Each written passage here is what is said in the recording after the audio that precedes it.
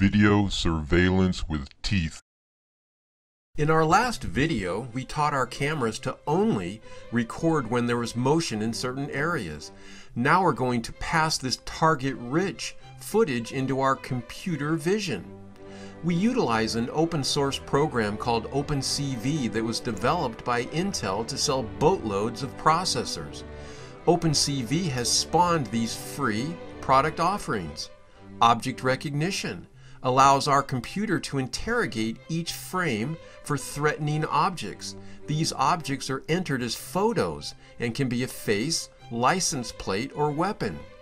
Ego motion allows the computer to clock a fast-moving object by comparing each frame to fixed objects such as fences or walls. This ability allows us to defend against thrown or fired objects. Gesture recognition allows us to identify a known invader by tracking either body or shadow movements. We protect ourselves from overzealous sightings by limiting how many alert emails the computer can send. We're free to update our programs at any time and re-interrogate the same footage.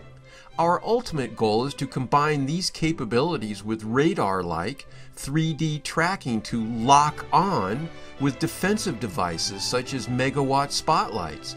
Now, our computer watchdogs will outsmart the invader. Video surveillance with teeth.